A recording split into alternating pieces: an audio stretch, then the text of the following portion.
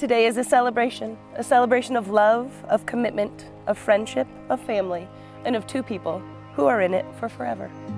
We have thousands of important moments that happen throughout our lives, but this one is regarded as one so critical, we acknowledge its special status by sharing it with others.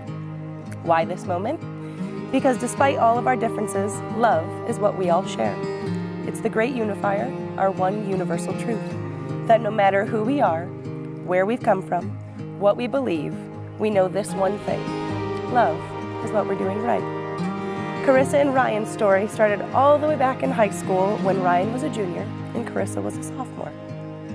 From that first summer when they were inseparable, to the long-distance relationship during college and their move to North Carolina, the smaller adventures outdoors, dinner parties at home with your friends, and relaxing with some pizza and Netflix, the larger adventures of fostering dogs and rescuing of Chance and Dawson, buying your house and getting engaged. These moments bring them here, a time to pause, look back and smile, and a time to look ahead at all the moments that are still to come.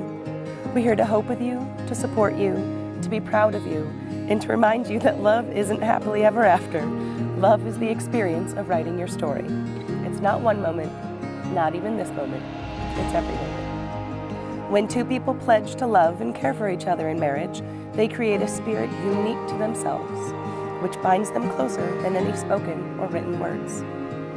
Marriage is a promise, a potential, made in the hearts of two people who love, which take a lifetime to fulfill. Be kind to each other, and when you disagree, do so respectfully. Be gentle and forgiving with each other, so when you forgive, your hearts make a little more room for a little more love, a little more compassion, and a little more understanding. Communicate with each other. Share the joys that's in your heart and the sorrows that burden your soul. Open your hearts to each other and find the love. I give you this ring as a sign that I choose you today and tomorrow, always and forever. I give you this ring as a sign that I choose you today and tomorrow, always and forever. It is my greatest pleasure to say that by the power vested in me by the state of North Carolina, I now pronounce you husband and wife. You can share your first kisses, Mr. and Mrs. Timothy.